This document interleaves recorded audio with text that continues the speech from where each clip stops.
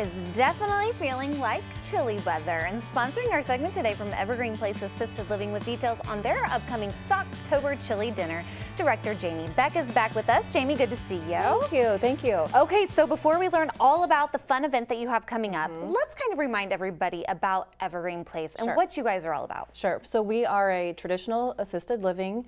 Many of our residents do live there very independently, but when and if needed, we are able to provide bathing services, dressing, grooming, medication reminders, medication management.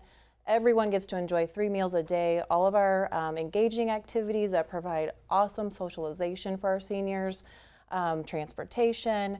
We're pet friendly. We just have this very warm, inviting, welcoming, home-like atmosphere for seniors to call home. And you're having a fun event where people can even help them feel even cozier. Yes. Yes. So tell me a little bit about Socktober, your chili dinner event. Yes. So we have partnered with the Vineyard Church and WBGL, along with many other businesses and churches as well. But the Vineyard came up with this idea for Socktober to collect socks the whole month of October. So Socktober. Perfect. Surprisingly, the number one, actually I shouldn't say surprisingly, the number one most needed item in homeless shelters is socks. I think you can say surprisingly. It never occurred to me, but it makes sense. You know, we donate our clothes that don't fit anymore. We donate household items that we don't use, but at my house, you either lose your sock or you wear it till it has holes in it. So you're not gonna donate those. So our goal as a collective group, everyone that's participating in this, is 10,000 pairs of socks the month of October. Cold weather's coming, it's chilly season. So our way that we wanna help is we're gonna invite the community into Evergreen Place for chili next Thursday, the 19th. You come eat chili, just bring a pair of socks. We're asking for a RSVP by Tuesday, the 17th. And just a great opportunity to come see Evergreen Place, get chili, help the community to be a blessing this season as the cold weather's coming. Exactly, a great opportunity to serve others who may be a little less fortunate as yourself.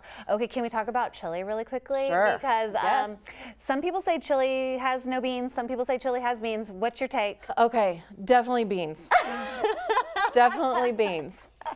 So we'll have red traditional chili with beans and white chicken chili. That also has beans. So, so we're keeping it authentic. We're gonna have beans. Yes. There you go. Well, it's going to be a great opportunity, not only to serve, but to come get a good bowl of chili and help make a difference. All right, for those people who may be on the fence on where they are looking and considering for a loved one, why Evergreen Place? It's home. I think our staff are like family, that then we take care of your family and we become this really big family in a home-like atmosphere. It just feels like home when I go to work. I know our residents feel at home as they stay there, and their loved ones know that they're being taken care of. Yeah, and that's important to families too. Priceless. Because it's a very hard decision and can be a difficult transition, but that sounds like it would make the it difference. Easy. Absolutely. Okay, RSVP by Tuesday. Yes, please. Because we gotta have enough beans in that chili, okay?